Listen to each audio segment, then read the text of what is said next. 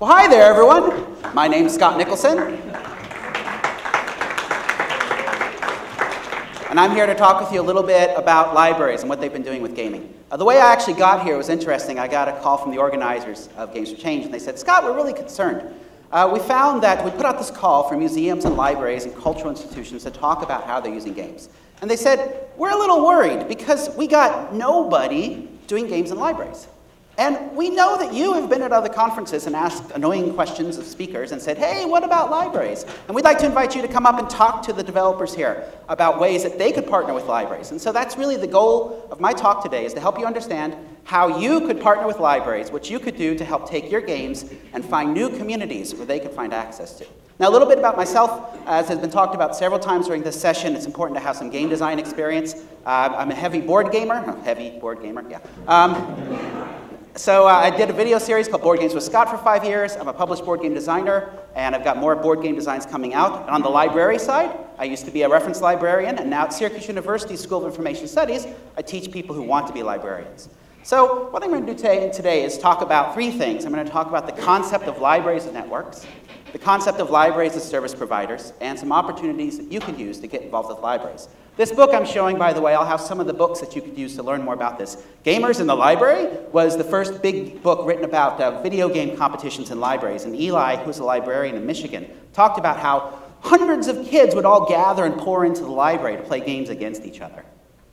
Now, first we're going to have a little quiz. So I want you to think for a moment. Now, if you read the program, you know the answer to this. But if you didn't, that's fine. How many libraries are there in the United States? Now, for reference, I've given you the number of subway establishments there are in the United States, how many McDonald's there are, how many Pizza Huts there are. Think for a moment. The number of libraries in the U.S. falls somewhere on this list. So think about what that might be. Where did libraries fall compared to these different fast food chains?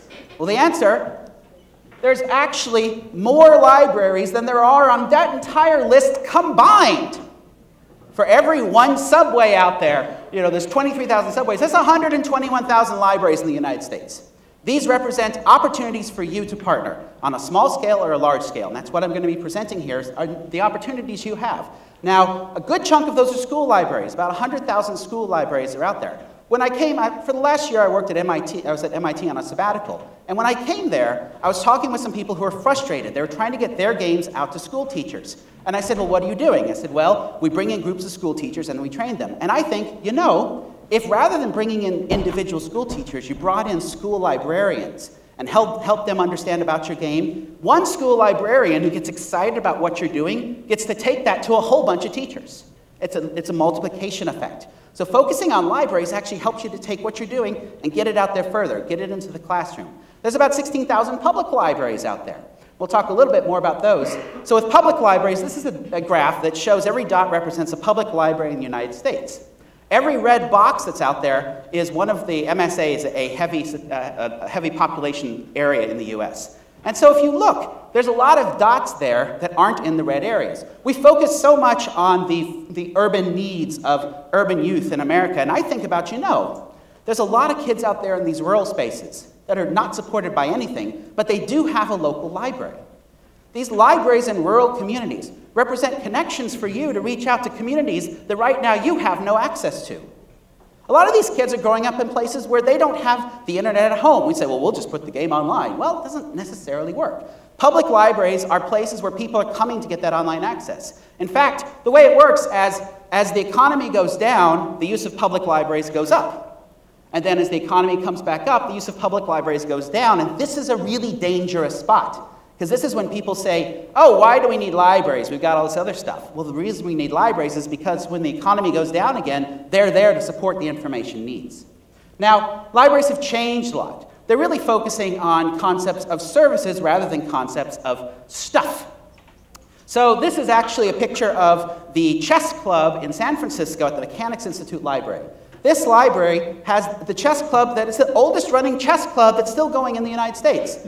It was from the 1850s. There was gaming in libraries going on. In the last 5 years, I've been doing investigation about gaming in libraries, and I'll talk a little bit about that. So we've had chess in the US library since the 1850s. In the UK, there were smoking rooms and billiard parlors and gaming rooms in public libraries in the 1850s as well. And through time, we've been engaging people with games. Libraries through the Great Depression, where there was a time where there were these contests where people could apply to win a lot of money by solving puzzles, and they would bombard the libraries. Libraries have continued to be engaged with gaming through summer reading programs and through allowing people to engage with games on their computers. And in fact, we did a study. We did a random sample of 400 public libraries in the US. We talked to most of them and found out that about 75% of public libraries in the US support games in some way. They're open to hear something from you. About 40% of public libraries have formal gaming programs where you go to the library and play games. And libraries are becoming these places where we come together. Not necessarily a place for stuff. They're a place for services supported by stuff. This is a public library that's actually in Delft, DOK, or DOC. They call themselves the most advanced public library in the world, and I've been there. It's really neat stuff. What you're seeing here, this is in the public library. It's a Microsoft Surface. People bring in their library cards. They drop their library cards on the Microsoft Surface. It calls up from the database pictures and stories about the neighborhoods where they've lived based upon their library card. And then they go over to a recording booth and record a personal story about that neighborhood. And so the library is building this history of the community, and we're actually seeing a lot of this develop now, where we've got libraries as preserving cultural heritage of the space where they are. This library also in Delft has audio rooms and places to listen to music. This is also in that library, an interesting space where you can go and engage with music. But they're also now getting more and more involved in creation. This is actually a Fayetteville Public Library near Syracuse University, where I'm a professor. You may have seen them. They've been talked about on NPR. They've got a maker lab. And so this is actually a 3D printer that people can come into the library and use. Libraries are becoming spaces for creation, spaces for exploration, spaces for services, and spaces that you can partner up with. Now, I talked a little bit about libraries and games. I actually helped the Fayetteville Library start a gaming program a few years ago. I did it during the summer. And what we found, so we started the gaming program, and we actually did it right after the computer class for seniors. People would come into the library, they would engage with the games, and what I found is throughout the summer, the teens and the seniors in that community began to get to know each other by name and began to talk to each other and engage with each other. And think about, in your community, where is there a space where teens and seniors can engage with each other in a non-biased manner that's also not creepy? The library provides that safe space. And that game they could be playing could be your game. They could be engaging around the games you're creating. Think about the topics of games you've made. That's covered in the library. The library, they have all the topics that are out there. The library has available for you to partner with them to say, hey, let's do a financial game. Let's do a literacy game. Let's do a safety game. The library is interested in that. You want a demographic to focus on? You've got everything from cradle to grave supported there at the library. And so they're there. Partnerships are available for you. This is a university library, so we're seeing more and more university libraries get into gaming as well. Many university libraries have places to play games, to engage, to study games. Special libraries, those libraries where you go and find rare books and special collections, they're starting to get engaged with games. I worked a bit with the State Department and embassy libraries around the world where they were wanting to use games in order to communicate information about the US. This is an interesting story. So one of my students, Don Dennis, is a librarian at 4 rural libraries in South Carolina. He works as the youth librarian and goes between them to run gaming programs. And he's been running game development programs. He's helped these kids to learn how to make games. Now, what's cool about this, these kids are rural kids. And he said, you know, these are kids who didn't see themselves going on to college. But he started game design programs. He got them involved in making games. And they started to say, hey, this is pretty cool. And now these kids are going on to the local community college in math and programming and art and things related to game design. Now, the reality is they're not going to end up making games most likely, but boy, talk about a shove in the right direction. And this could be you working with your local library helping to run a program like this. So whether it be game design, whether it be digital game design or analog game design, you can take your knowledge and bring it in. If you work with board games and you want to look at how some school librarians, Brian Mayer and Chris Harris wrote this book, Libraries Got Game, and what they did is they took a bunch of authentic board games and mapped it to school curriculum. So that a teacher said, hey, I'm teaching 7th grade history, are there real board games I could use? Because they talk about the concept of an authentic game, a game first and something to learn with later. That's what they've been focusing on. So Jay McGonigal worked with the Find the Future program. I actually was one of 500 people who was locked into the New York Public Library overnight. And we wrote a book in one night. That was a very interesting time, and I also learned that, well, I'm not as young as I used to be, and about 3 o'clock I found a few chairs to lay down and had myself a find the nap, but it worked out. And so what happened is throughout the night, we were all sent throughout the library to find items and artifacts in the library and then reflect upon them and write stories. And those stories were printed out and given to an editor who then took them and gave them to a bookbinder. And right there, they were being bound into a book. And at the end of the night, we all signed the book as authors, and this book now is in the New York Public Library. And there's no reason you couldn't do something like this in your local community.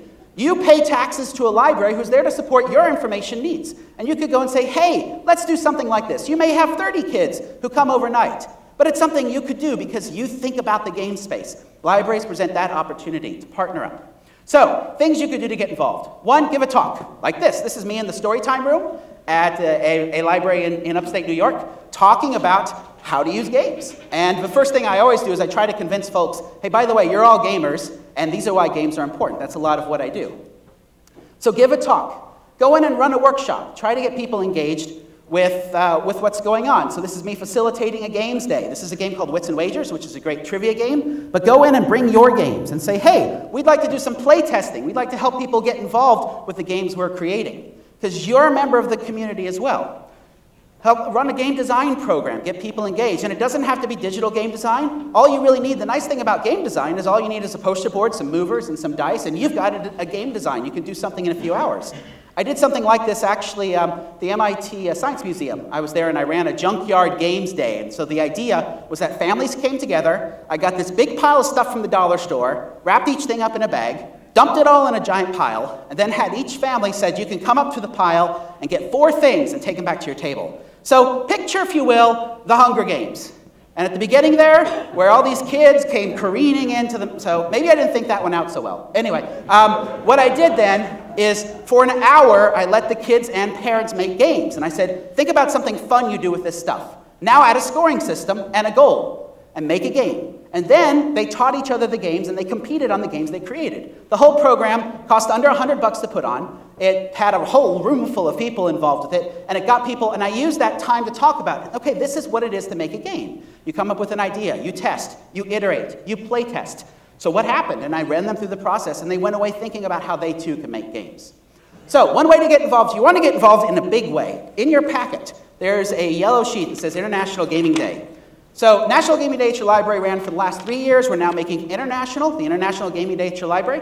And so this is November 3rd of this year. Our goal with this program was to get people in libraries playing games on the same day. We ran this program, and last year we got about 30,000 people in libraries playing games on November 12th. And we've worked with game developers to help take games you created and push them out to libraries. So the libraries had your games available. I've actually made videos teaching libraries how to use games that they can, because libraries are looking for games they could use for low price or for free to get it out there. So this is a chance you can partner with the American Library Association. The contact name is on here, Jenny Levine. She works with the American Library Association. They're actively seeking partners to help get games out to every library. Now we're trying to go for the world. We're just going to continue growing this. And so this is a great opportunity, whether you want to make a one-on-one connection in your community with giving a talk, whether you want to affect a lot of kids by giving a workshop, or whether you want to try and affect every library in the world, you've got opportunities. So to learn more, I've got a book on this stuff. Everyone plays at the library. I suggest you buy it and give it to your local library. There's also a website, gamesandlibraries.org, has a lot of information about this. The other thing I'm doing is, with my research, I'm now looking at something called meaningful gamification, which is I'm taking how libraries find relevant stuff for their users and applying those same models to using game elements to help people find something relevant in a non-game context. So I've got more stuff about that, what's going on at becauseplaymatters.com. And if you want to write me and ask me how you can get involved, I'm at scott@scottnicholson.com. So next year, I want to be in the audience hearing about your partnerships with libraries. Thank you.